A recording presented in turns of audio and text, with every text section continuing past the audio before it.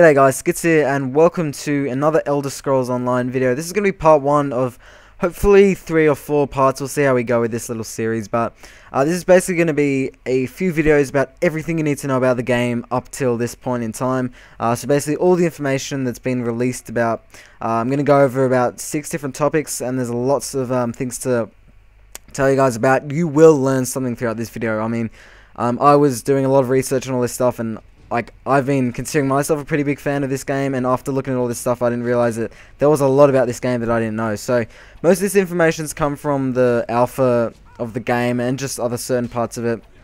A lot of leaked developer interviews and things like that, all that sort of stuff. Yeah, there's going to be lots of these parts, hopefully, where I'll just cover heaps of different things and state my opinion.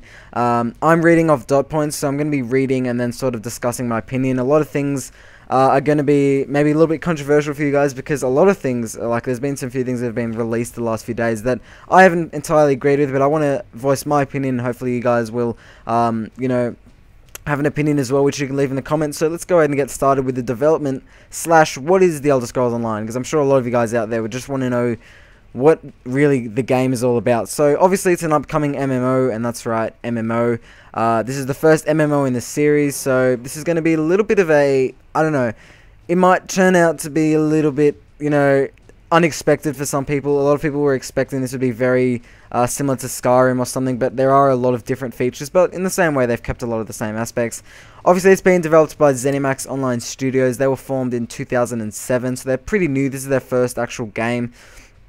ZeniMax Media is basically the parent company which owns both the ZeniMax Online Studios and Bethesda. So they had a meeting in 2008 where they basically told them what they wanted from the Elder Scrolls Online. So yeah, I don't know, there's been a lot of sort of companies like Bethesda that have voiced what they want in the game, and then ZeniMax Online Studios have sort of taken that aboard themselves to try and make it their own game while keeping Bethesda's input into it as well. So ZeniMax Online Studios is comprised of around 250 people that are basically industry veterans or Elder Scrolls fans, so they all know a lot about how to develop a good game and stuff like that. They're not some completely random company that don't know what they're doing. So yeah, let's get into the actual sort of development. So the Elder Scrolls Online features an engine that supports a similar real-time combat model to what we've seen in recent TES games like Skyrim. And it has capabilities to hold up to 200 players on the screen at any one time. So that means this engine is similar to what we've seen before. It's going to play out pretty similarly. But this time we're going to be able to have heaps of players and mobs on the screen at one time without lag. So that's going to be really awesome. Something that we haven't seen in an MMO before. Instead of realms, or shards as some people call them, there's basically one big mega server, which basically means that the game is played on one big server. Which means that a lot of people would think that this is going to mean there's going to be lots of lag right at the start of the game, but basically this does the opposite. So that's going to be exciting to see how that's going to actually work.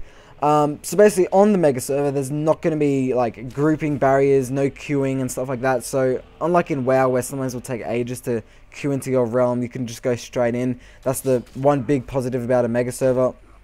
The mega server generally will place you with guildmates, friends, and people of the similar sort of gameplay preferences. So say you're a hardcore gamer and you only like to play PvP, there'll be people that have been grouped up with you on that mega server. So they've really tried to make it, the grouping of the mega server sort of, I don't know, they've tried to make it really appeal to people that like to play with other people, if you know what I mean. So it's a very social game.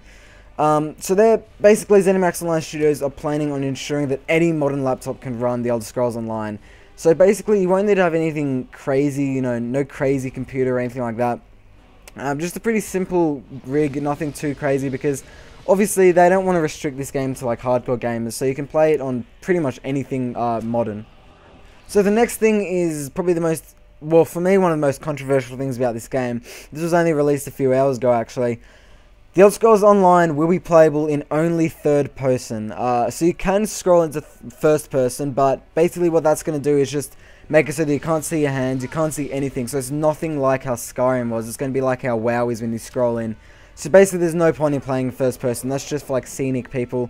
For me, that's a little bit of a disappointment. I did like the whole idea of playing in first person as well, but I might make a separate video about that later on so I can discuss it a bit further on. So yeah, the game is designed in third person, so a lot of people might not be happy with that, but let me know what you think about that. Next thing is the in-game UI is basically designed to be as minimalistic as possible in order to sort of preserve that sort of extra bit of focus on the environment rather than the sort of interface elements. So things like hotbars and, you know, crazy things on the screen like I'll bring up WoW again because it's basically the best MMO to compare. Unlike, you know, having a character sort of portrait and everything, that's not going to be in the game. They're trying to make it as minimalistic as possible. So the next bit of information is pretty exciting for me, and this is going to be a bit of a, I don't know, a little bit skeptical to see how this goes, but really excited to see how it goes. So basically, in other MMOs, players could pretty easily know how to attack a certain mob. You know, even if they were a different mob, they would know because the mob would basically have under its name, you know, weak towards fire or whatever.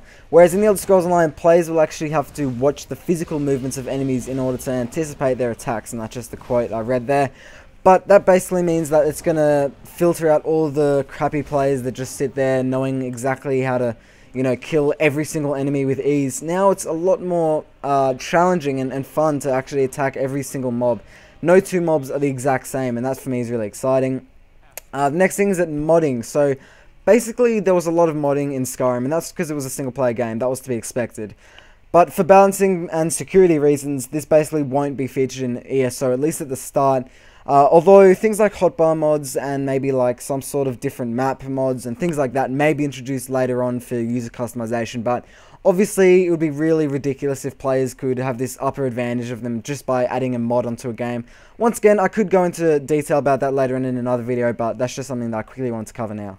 So the next thing is about loading screens and basically the amount of time everything takes. So there will be loading screens in this game, and that's basically so that if there was no loading screens, the map would look a lot worse, and it would take a while to render things out and all that sort of stuff. That's why there are loading screens, but they're only a couple of seconds like they're only, at the most you'd get is like a 4-second one, whereas in Skyrim, I remember waiting for like 15 seconds just to load into a new like province. But in this game, provinces feature short loading screens, basically just when moving from zone to zone. So if you go into like an inn or something, you probably won't get a loading screen, but you will get loading screens if you move from big areas to other areas, which is to be expected still. I mean, sure, it's 2013, but loading screens are just normal, and that's part of, you know, rendering times and all that sort of stuff. So the next bit of information, and this is really important to a lot of you guys out there who don't want to pay for a game monthly, is that the business model is still not confirmed. So for all we know, there will be a monthly subscription, but in my opinion, it's going to be buy to play, and then they'll have maybe a few expansions later down the track. They basically have confirmed that there will be expansions because there are zones at the start of the game that are basically locked, so you can't actually go into them until expansions are released. So that's a little bit exciting for me, the fact that, you know, it does seem like they're going to be bringing expansions instead of a monthly subscription.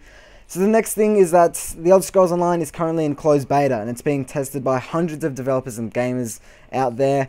And they're also accepting people interested in beta testing for them. So beta test, this is sort of, I don't know, this sort of means that the game's near, but in another way it means it's got a fair bit of time to go because obviously they're still trying to test out things, mechanics in the game, and they're removing things from the game and adding things in.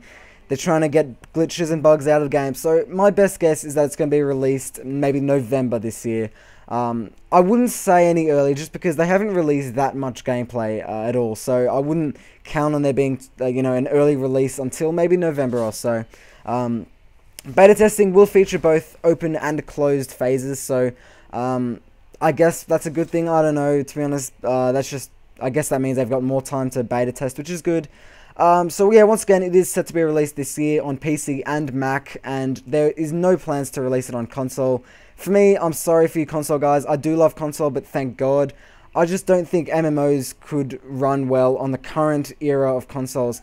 They're outdated, and MMOs really require a lot of graphical capabilities to actually look good and play out well. So that's it for this video, guys. This is going to be part one of a fair few parts, hopefully. So I basically just I basically just covered development and basically what the game is actually all about. Next part will get more in depth and all that sort of stuff, but hopefully you guys enjoyed the video. Check out the Elder Scrolls Online playlist I've got in the description, and I will see you guys later.